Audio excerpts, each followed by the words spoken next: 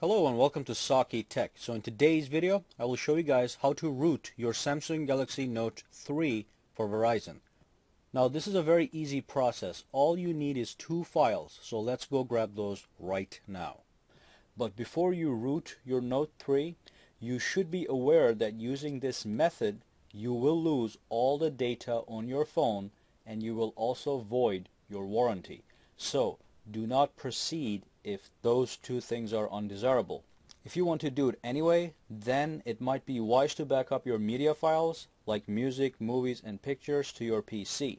And also this process, this unrooting process, is always reversible, and I'm going to make a video very soon on how to reverse it. So don't be scared if you want to try something out. Anyway, let's go grab the files we need and root this beast. Okay, so here's a post on my website that has all the required download links to complete this rooting operation. In the description of this video, there's a link that will take you directly to this post. So once you're at the post, what I want you to do is I want you to navigate to required files and click this link that says Android ADT bundle. So once you click this, you're going to download the SDK ADT bundle for Windows. So click that and choose what kind of PC you got, 32 bits or 64 bits, and then click download. And this is a 500 megabytes file, so it's going to take a little while to download. Once you're done with this, go back to my website, to the post, and click Root de la Vega. Okay, so here's the guy that was able to root the Verizon version of the Galaxy Note 3 as well as the AT&T version. So in this post, I want you to scroll down to where it says required files, and all you want to download is you want to download the Root de la Vega package.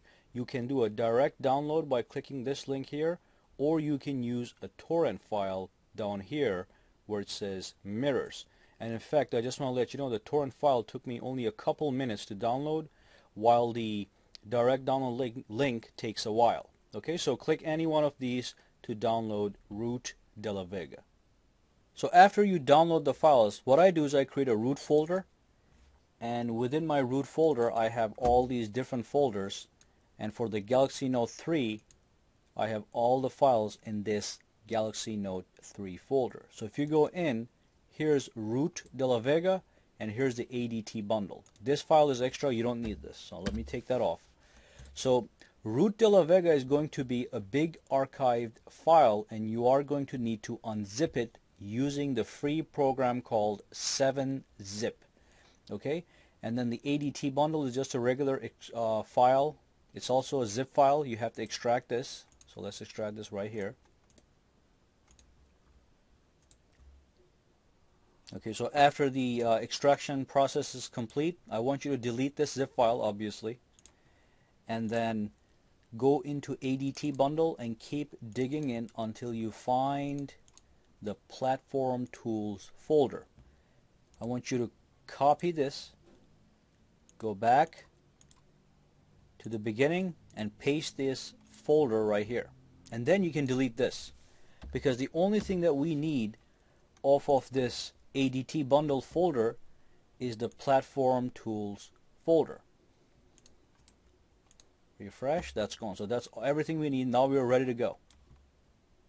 Switch over to your phone. Okay, so back on your phone, make sure your phone is connected to your computer at this point. Use the cable to connect it to your PC, the micro USB cable, and then go to the settings and go to general, and at the bottom here you're going to see developer options. If you don't see developer options, what you have to do is you have to go into about device, and you have to tap the build number 7 times. If you tap it 7 times, this menu will appear. So once this menu is here, you go in developer options and make sure USB debugging is enabled and click OK.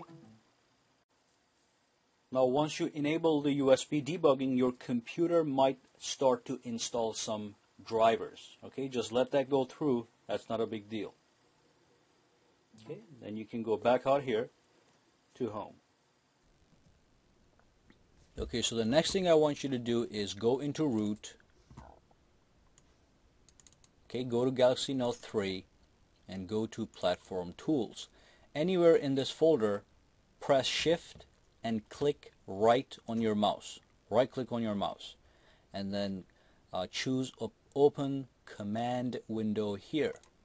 Okay, and then take this little guy and type in ADB devices. Okay, as long as you see this random number here and device next to it, that means the ADB command is working, and that's what we're going to need. Alright, so the next step is for us to actually boot into the download mode for our Galaxy Note 3. So here's the Galaxy Note 3. We're currently in the regular operating system. So on the command prompt, I want you to type in ADB, okay, reboot download. Okay, this is going to take you into the download mode for the Galaxy Note 3. Watch the phone. Okay, so the phone is restarting, and we are in fact in the download mode. Okay, so once we're in the download mode, what I want you to do is minimize this command prompt window. Don't close it, just minimize it for now. Alright, so once you have the phone in the download mode, I want you to go back to your computer and navigate to Root Galaxy Note 3 folder. From here, I want you to dig into this folder, Root De La Vega SN-N900V. Okay, and here, launch Odin version 3.09.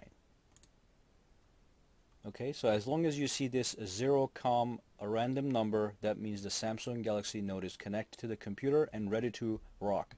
So I leave everything as it is here and click AP, and then navigate to the same folder, the Galaxy Note 3 Root De La Vega folder, and grab this file. This is the root delavega.tar.md5 file. Click Open, and then click Start. And this is going to also take a while. Now after this process completes, we are going to let the phone boot completely to the Android system. Okay, the process is complete. It says reset on the screen, and which is what you would see. Now let the Galaxy Note 3 boot into the system as usual, and then there's a few more steps we're going to take, and then we're done. Now once your phone loads up and comes to here, you just want to click Get Started and just skip everything. Okay, so click Next, Exit, I understand, Next, Next, Skip, Finish. Okay, once we're here, what we're going to do is we're going to switch back to the computer real quick.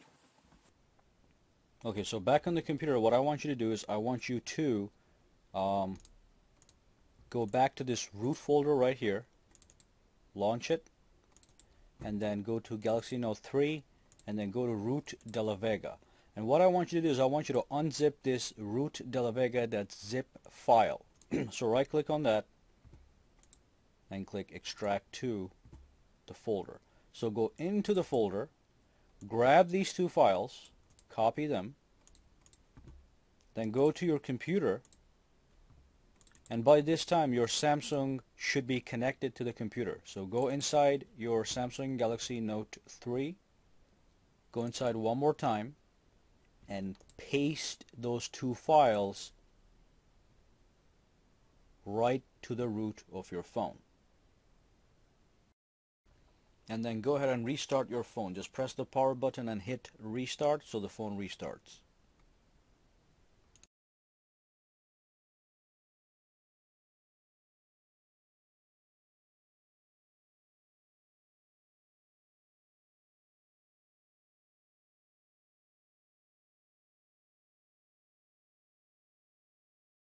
Okay, once your Samsung shows back up on your computer, go inside, go to the internal storage, and this time delete the two files that you copied over.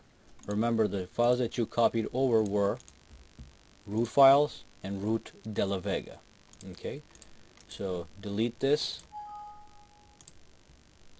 delete the root files, and finally, after you do this, you have to do one final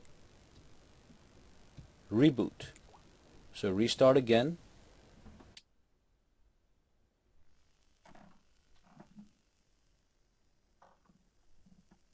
Okay, so now your phone is in fact rooted. So let's go to the app drawer and let's take a look at the super SU file, which should have been loaded by now, which is right here. You tap that, say no thanks, or if you want to follow this guy, go ahead. Okay, so as long as you have this app running, that means you are rooted and the super user has been enabled. And as you know, the super user is the ultimate user in a Linux based system. So you are rooted and you are good to go. So get out of here. Alright, so that brings us to the end of this video. Go ahead and subscribe to my channel for more videos to come.